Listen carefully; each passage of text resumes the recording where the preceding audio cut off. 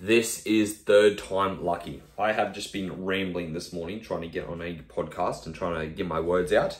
It's been hectic. I haven't recorded a podcast in about, 3 weeks because of just moving and stuff like that. Obviously, you've been listening to podcasts because I've got ahead of time and, I want to be consistent. I don't want to miss a week with you guys, so I've been recording them ahead of time. But just with the move and a lot of stuff going on, I haven't actually had time to record a podcast. So trying this morning, this is my third attempt, and I'm like, just get the fucking words out. Come on, let's get it done. Usually I'm like, one take, get it done. But I've just been rambling at the start, and I'm like, you know what? This isn't even making sense.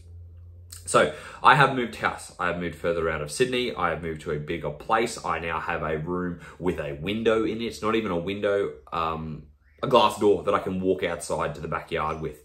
And it's funny because little things do a lot for your mental health that you don't think about. And it wasn't until I moved out of Newtown and I'm like, holy shit, there's space, there's nature, there's natural light. There's a lot more going on out here, and it's an instant uplift in my mental health. So that's been good. But in regards to that, I do want to talk about, not so much about moving, but your environment in general and how your environment plays such a big role. I have talked about this before, but I want to reiterate this because I've noticed this just moving into my new place, how certain habits have now become easier for me and how I've set that up with my environment. All right. So a lot of people, when it comes to trying to change habits, we always try and think about what we can do. What can I control? What can I change? What can I physically do? And that is one proponent, I guess you would say, of changing habits, that you physically do something. But another thing you can do is to set your environment up to actually shape your habits and behaviors. And when you're going to a different environment, you can change those habits and behaviors. If there's habits you want to get rid of and want to stop, etc., you can make these adjustments, which is kind of cool at the end of the day. It's actually very weird how the body works, or how the brain works, I guess you would say, in regards to habit change based on the environment you're in, okay? So I want to give an example. When I moved to this place, I told myself that I'm not going to smoke pot when I move here. I'm in a new environment. I do not want to smoke here. It's just something I've been trying, again, you guys have heard me talk about this before. I've been trying to give it up. I've gone on and off it, but I'm new place, do not want to smoke it, right? Not to say that I'm not going to have it, because again, this is for me, this is habit. Some of you like to drink, I don't drink. For me, I like to get high sometimes. So that is having an edible, all right? So I said to myself, I will not smoke pot in this house. Since moving here, I have not even had an urge to want to smoke, weirdly enough. And it's just because now my environment is set up differently. Where I was at home, the bong was next to my bed, right? Now there's no bong. So just that simple change of not having to rely on willpower every night saying, oh, I'm not going to have it. It's just not there. It's just not temptation.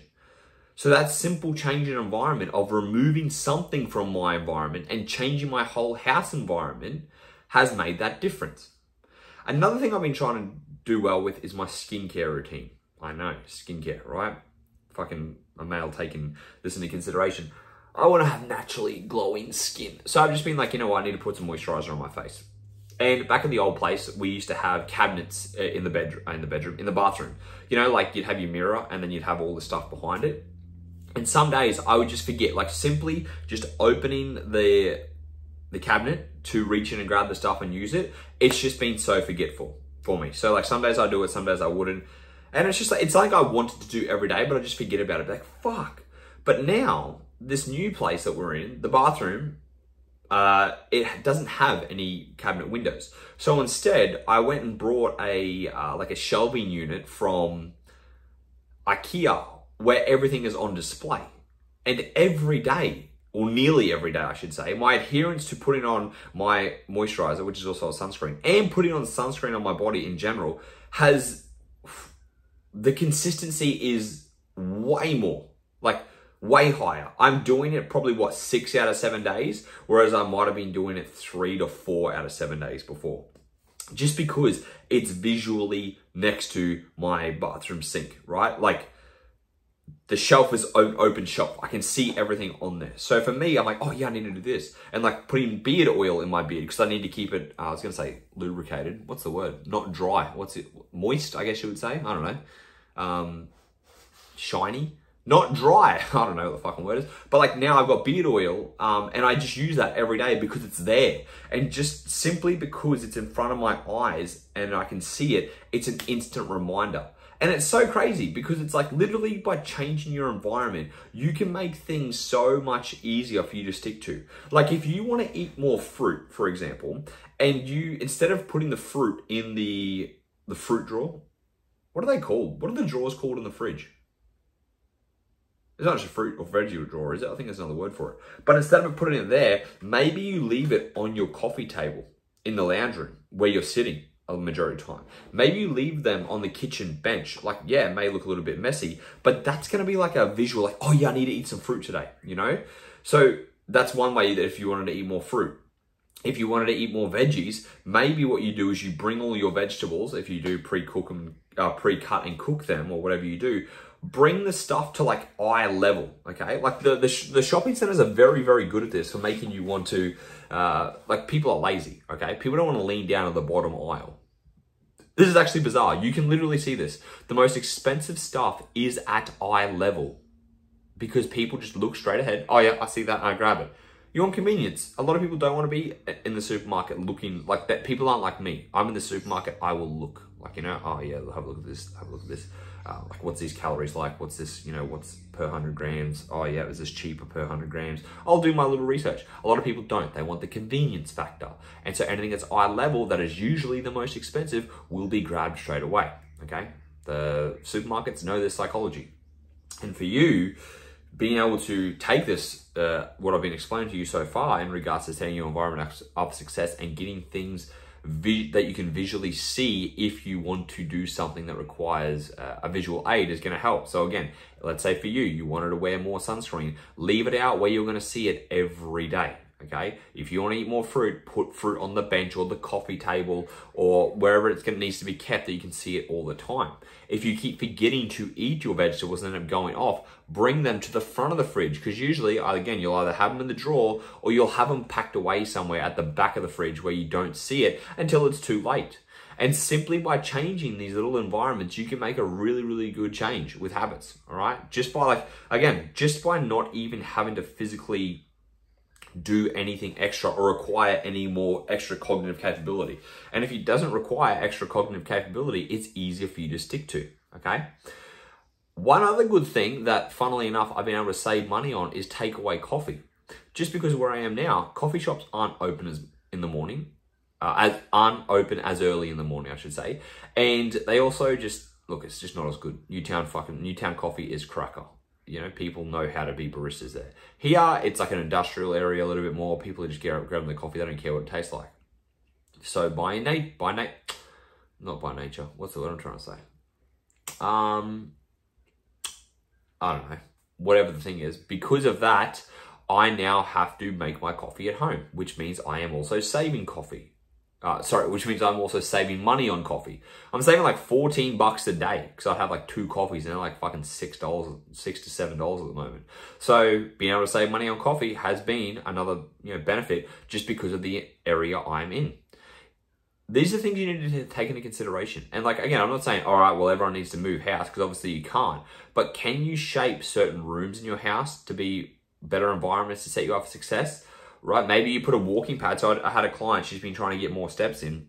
She brought a walking pad. She put the walking pad in her lounge room in front of the TV. So at the end of the day, when she's like, all right, I need to go for a walk, it's already there. It's already set up. She doesn't need to go, I've got to drag the walking pad out of the other room or from under the couch, wherever it's going to be. I've got to set it up. I've got to do this. It's just stuck in the middle of the room. So as soon as it's there, it's set up, ready to go. That might be something you need to do, you know? Maybe the night before, this is a good one, the night before, you pack all the food that you have to take for the day. Because, we all have good intentions before going to bed. It's always like, we have motivation in the morning, we feel good, we're excited, we're like, yes, I'm going to crush the day. Usually it's not as soon as you wake up. Usually it's after you have your first coffee and stuff like, yeah, I feel good. And then towards the end of the day, like you just start to, you're not as excited. You're like, oh, whatever. Oh, am I going to stick to this? Can I be bothered? It's like your motivation is just like slowly drained.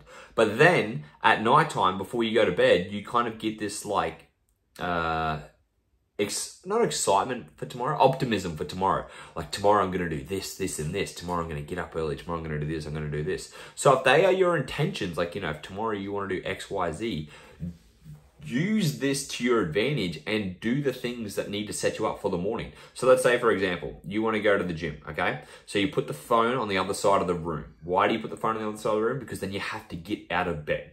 You already have your gym stuff packed. You want to eat healthy tomorrow, you already make sure that your ready-made meals or whatever you've got are ready to go, okay? You control the environment.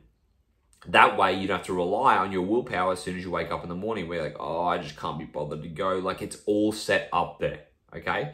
And these little things that you can do when you have those high levels of motivation. So when you have the high levels of motivation, instead of like doing the thing, you're like, yes, I'm going to go and do this. Maybe think about how can I set up this environment to set me up for success, okay? Because if I have high motivation and I go to the gym today, that's great, sweet, I went to the gym. But how do I then replicate that in the future that I want to keep doing that? You know, if you want to go for a morning walk every morning, let's say, maybe, again, instead of, maybe you do walk to your favorite coffee shop and you're like, you know what, if I want to get a coffee, I'm going to walk to my favorite coffee shop. So the incentive to walk is there. The incentive is having a good coffee and you're going to walk home, you know? When it comes to working out, maybe like when I say environment, putting on some music that's obviously going to motivate you. And if there's certain music you listen to only in the gym, start listening to that just before you go into the gym. Get your body in the right frame of mind, or your mind in the right frame of mind, I should say. It's actually so weird how these things work. And it doesn't mean it's going to work all the time, but these are things that are going to set you up for success in the long run. Like for me, I've been dieting pretty consistently over the last month, I guess I would say. And another thing that's set me up is because when I moved to this place, I don't think I've done, I'm just not buying shit food in the house. You know, I'm not bringing it in. There was a lot of stuff that was still left over from the old place, so I just left it. I was like, whatever, I don't need that at the moment. I'm just going to leave it. And then, so I threw it out. And now here, there's nothing here that I can have, right? So all these little things can really set you up for success down the success path, I guess you would say, by just making some small adjustments. And it doesn't have to be anything crazy, you know? You just got to think about, and it's hard to think about your environment when you're not used to thinking about it. So when I say you've just got to think about it, take 5 minutes in the room you're in right now if you're listening, or you're outside or wherever you are, if you're in the car, if you're in work, whatever you're doing, take 5 minutes to think about, okay, what around here could I change that would make it easier for me to, whatever that's going to be. That would make it easier for me to go for a walk. That would make it easier for me to stick to my diet. That would make it easier for me to go to the gym. That would make it easier for me to go to bed earlier. That would make it easier for me to get up out of bed instead of lying in bed. That would make it easier for me to, like, you know, there's fucking heaps of things that you can do. You just got to think about what is that going to be, okay? And there's no right or wrong answer. There's going to be trial and failure, you know, right? There's not going to be like, oh, well, I did this and everything's set up for success. You got to try shit. But the thing you keep doing is trying to rely on your willpower and basically just trying to force yourself to be like, I've got to do this. You know, I'm going to do this. And it's like, it doesn't work like that. There is a reason people are more successful exercising in a gym than they are at home in their living room. Again, this is not walking on the treadmill. This is just gym in general. Like, when you go to the gym, you're in a state of mind. You're like, okay, I'm here to work out. Everyone else is working out here. Everyone else is pushing it. It puts you in a frame of mind, you know? When I go to boxing, I'm not going to be like, oh, I don't feel like boxing tonight, because everyone else who is there is G'd up and ready to box, and it just puts me in a mood. I'm in a fucking boxing gym, okay? When I go to work, surprise, surprise, it's not like I'm excited to work, but if I'm at work, I'm working, you know? And when I say work, like I'm in the kitchen. When I'm in the kitchen, I'm not like, oh, well, I'm just going to watch the other boys, you know, cook today. And I'm just going to do nothing. They're going to be like, what are you doing? Like, why are you not doing anything? Firstly. Secondly, just by nature, because the other boys are doing the cooking and moving. And if they're excited and they've got energy, it rubs off on me. So that another way your environment can set you up for success is doing things with people that, or having accountability, okay? So like someone who is like, if you have a gym partner, I guess you would say, if they text you and they're like, where are you? You're not at the fucking gym. Like, you're going to feel like shit and you're probably going to go. If you're someone like me who likes the group classes, who likes the social aspect, people are going to be like, where are you? Or again, you might just go because the environment there is so good and so energizing and a good community that you're like, I just want to go because I like the people there. And by nature, you end up exercising, right? We've actually started doing, me and the two boys who run the meal prep company, Mac and Alex, we started to do the, if you guys have heard of the yard, they've got like a yard thing on Saturdays. All three of us do it because it's a good environment. It's a good sweat session. I get to train with my mates in a nice, clean, new kitted out gym. And it's a good way to start a Saturday. Like I get to socialize, I get to have a workout, it's fun, it's in a nice place, all right? Same thing as like, there's reasons that you go out and drink. It's fun, it's with people you like usually. They're probably the two things, like it's fun with people you like. So if you like to, obviously go out and drink and do that, look at other areas in your life that you can make fun and enjoyable and exciting to do. You want to go for a walk and you hate going for walks? Go for a walk where there's nature, right? There's a reason I won't run on a fucking treadmill. It is boring. Boring as batshit. But on the other hand, if I want to run outside, why do I want to run outside? Why am I able to stick to running outside? Nature. It's more enjoyable.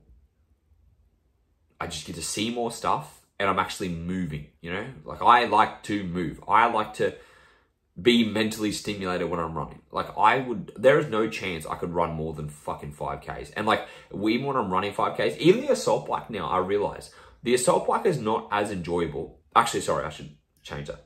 The assault bike I can't do the assault bike every day because it becomes more and more monotonous because I'm just sitting on a bike not going anywhere. Whereas if I'm running, if I'm doing cardio somewhere else, or again, if I'm doing the Saturday session, the sessions go quicker because I'm changing environment in a way. Obviously in the gym, it's not like a full change in environment, but I'm doing this thing, this thing, this thing, this thing. Like it's one thing to another, to another, to another. Running, when I'm doing running, the same thing. It's like this area to this area to this area to this area. Cycling, when I'm cycling, the same thing. It's like here to here to here to here. And then I have to navigate my way through. I'm using my brain. When I'm sitting on the assault bike, it's kind of just like, it's nothing, That's why I'll study or this, like, I can't even listen to a podcast because I can't just sit there and stare off blindly and do nothing. Like, I still have to give it some effort. Whereas like on a stationary cycle bike, I could do that because I would just watch TV and stationary cycle, or I would watch something and stationary cycle. Whereas in the assault bike, it's just kind of like, for me, I've just realized, I'm like, okay, this actually isn't enjoyable as it used to be. And also that is okay. That like, there's something that was working for me before isn't working anymore. And now I have to change my environment again. So like, what am I going to do to change my environment? Well, again, I will start running more. I am doing group activities. I am going to obviously either get a stationary bike or I'm going to get an actual road bike. But like, that's something to also change my environment.